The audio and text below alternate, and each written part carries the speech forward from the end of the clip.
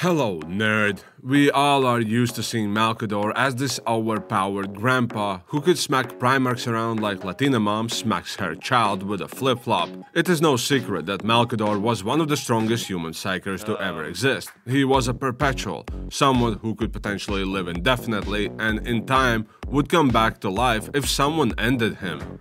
Of course, the way Malcador was killed erased any means of him coming back, yet he was named Malcador the Hero because of the sacrifice he made by sitting on the Golden Throne.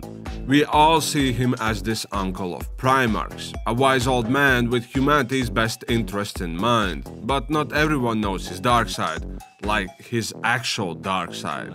If you are new to the channel, then every week channel members vote on the topic of the next week's content. And this week, they voted Malcador, which means you will have Malcador The Sigillite videos from Monday to Friday. So make sure you are subscribed so you don't miss the latest video, join the Discord to show your memes, consider becoming a member to cast your vote for the next week, and without further ado, let's dig in. There is only war.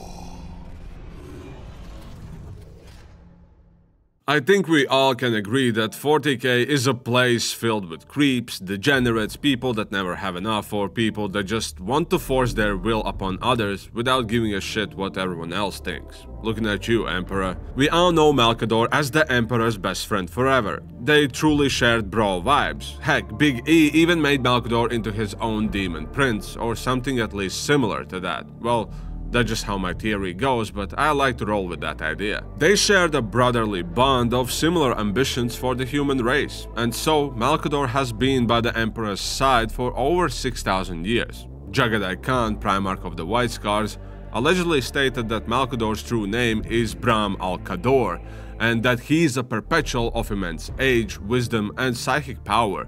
He said that Malcador met the Emperor of Mankind prior to the Unification Wars, when the Emperor had yet to claim that title. He was the only perpetual who didn't leave the Emperor's side. Olenius Pius, Erda, all of the other perpetuals abandoned the Emperor once they realized his vision, but Malcador never did. He understood the tragic future that awaited humanity, and he agreed that drastic measures are to be taken if humanity will survive in this galaxy. Because of his old age, Malcador has gone through many events with the Emperor, seen things that would make any ordinary mind go insane. Either they were chaotic in nature, full of blasphemy, genocides, or any other atrocity you could come up with. He probably has seen it all. Don't get me wrong, I respect him, but there are moments when he shows that he's a complete and utter old fart, ignorant of how he might affect other people, or maybe just choosing to be a dick because he is immortal and everyone else would die anyway. We will never know. But the knowledge of the Emperor's secrets and the things he has witnessed turned him into this old type of Second World War vet that couldn't keep his mouth shut about the experiences that gave him PTSD. But the problem is that he couldn't tell anyone about this information, not even his closest friends except for the Emperor, who was busy all the time anyway. In the end, he was a human, perpetual and immensely powerful psyker, but still a human nonetheless, and just like all of us, he still needed someone to talk to, someone to socialize with. It couldn't be just a regular Joe plucked from a bar on the street. It had to be someone he could trust or control, or both, because none of the information he would share could ever be spread around the Imperium. So the burden of listening to the sins of the Sigilite fell upon the shoulders of a man called El Wintor. Just a quick sidestep, his name is a bastard child of a word alleviator, which is basically a therapist that makes suffering more bearable. So El used to be a sanctioned historicist who used to work for the Malcador, recording history of the Imperium and listening to the tales of his superior. Actually, he admired Malcador because he understood that due to his age and close connection to the Emperor, he was a wise and educated man, seen quite a bit more than any human could in their feeble lifetimes. He ended up becoming friends with Malcador, to the point where Malcador would invite him to look at the collection of the preserved artifacts from the ancient Earth he owned. They became something similar to book buddies, where they would discuss poetry, ancient Terrace history, even going so far as playing tabletop games together, even having a drink and casual chat.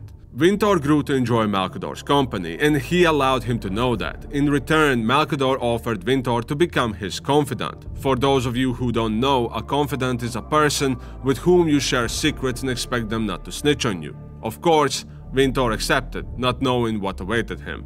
In the beginning, Malcador shared bits and pieces of information that wasn't troubling, but as time went on, he started to share information of his past, secrets of the Imperium, things he had done in the name of humanity that were so deranged that it would make a mortal man cut his ears off. It all got to the point that the conversations became so crazy that Vintor told Malcador that they deeply disturbed him, but Malcador didn't pay no mind to his friend's concerns and kept on sharing his tales in gruesome detail. Malcador started to tell him stories that he told no one else, putting Vintor in deep depression, making him question everything to the point that he started to feel borderline suicidal. He shared with him every dark deed he had done, every known brewing problem in the Imperium, the betrayal that Horus committed, and even the dark nature of the universe and chaos itself.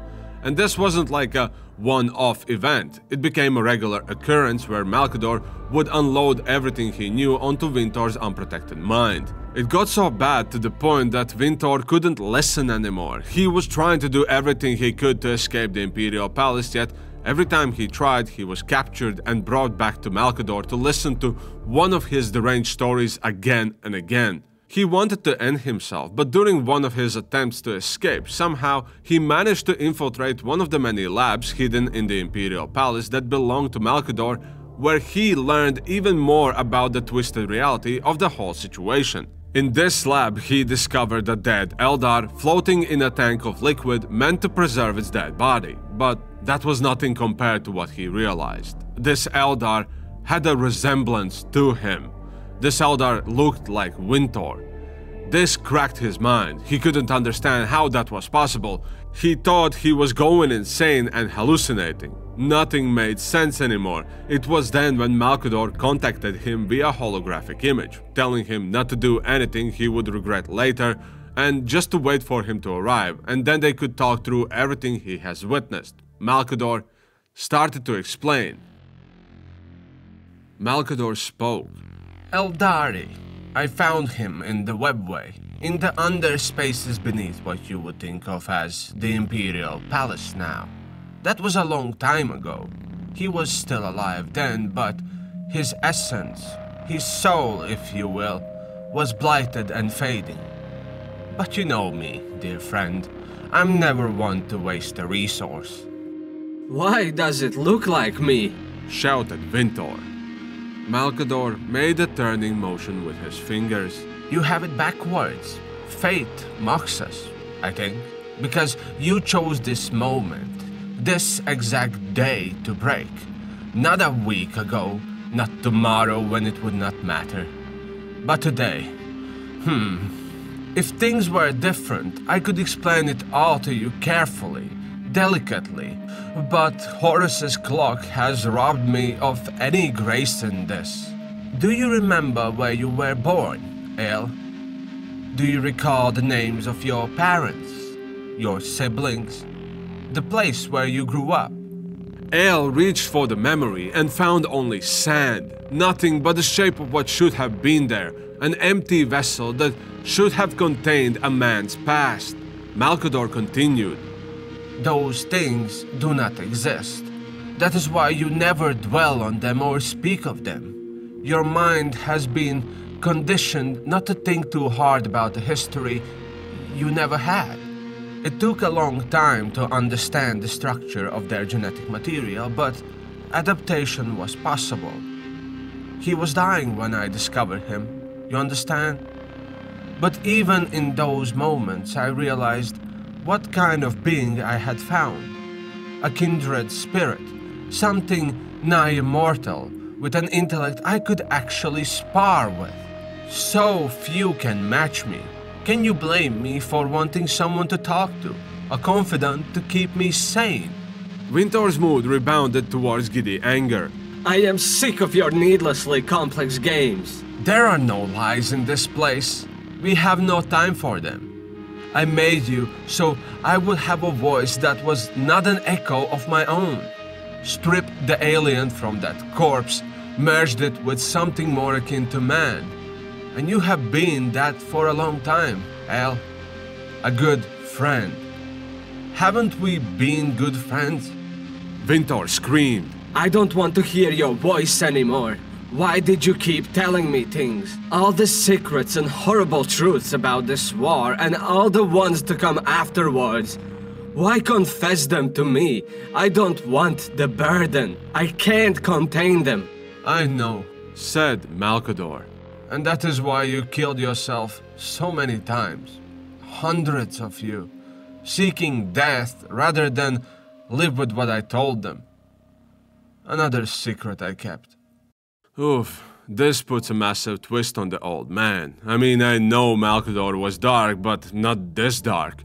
To create a clone hybrid of human and Eldar, knowing too well that it would kill itself, and doing it hundreds of times, that is just beyond dark. Either way, let me know what you think of the Sigilite. Now, it's not like I like him less for it. In actuality, I think I like him even more now. Let me know your thoughts down in the comments below. Tomorrow we will continue with the week of Malcador, so make sure to tune in again by pressing subscribe button and then the bell icon so you would get a notification about my latest upload. Remember to join the Discord to post your memes, and if you really want to support me, then consider becoming a member by clicking on the join button right below the video title. By having member status, you will get a badge next to your name and you will be able to vote what weekly content I put out. And with that in mind, I'll see you next time. Nerd!